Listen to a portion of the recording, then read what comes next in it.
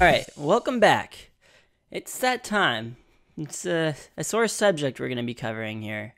Herpes. Herpes is obnoxious, alright? They never go away. They just keep coming back. And man, are they painful. I mean, my friend told me that they just, are killer. Alright, anyway, our protagonist for this sketch is going to be Hermes, the ancient Greek messenger god. His name has an uncanny resemblance to herpes. Whenever you hear herpes, it should be easy for you to think of your new friend, Hermes. Alright, I'd like to start by helping you get to know what kind of dude Hermes is. He's a DNA virus, as you can see by the blue, cold tones of the background.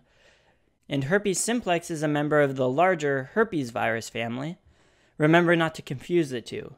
The herpes viruses are a family of several viruses, but here we're just talking about specifically herpes simplex virus. Like the other herpes viruses, herpes simplex is enveloped, which we've represented by this velvety little robe he's wearing. Like most other DNA viruses, he replicates in the nucleus, and he's also double-stranded and linear, which is illustrated by the road lines below him. See, there are two straight lines on the road for double-stranded and linear. So this is kind of a boring outfit, so let's spice it up a bit. We're giving him a dry cowhide, representative of cowdry bodies.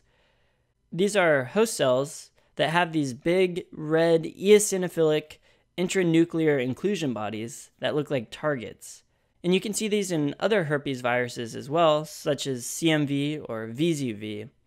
However, remember that the cowdry bodies are intranuclear versus pox virus, which have similar inclusion bodies, but they're in the cytoplasm. So now, how is the virus transmitted? Herpes simplex has 3 slippery modes of transmission. 2 of them are obvious, sex and saliva. But herpes is also famous for being vertically transmitted, i.e. as a torch infection. See this torch we're drawing here in his outstretched hand? This is a recurring symbol for most of our torch infections, and it's very important to remember herpes as one of the H's. And now he looks like a true Olympian.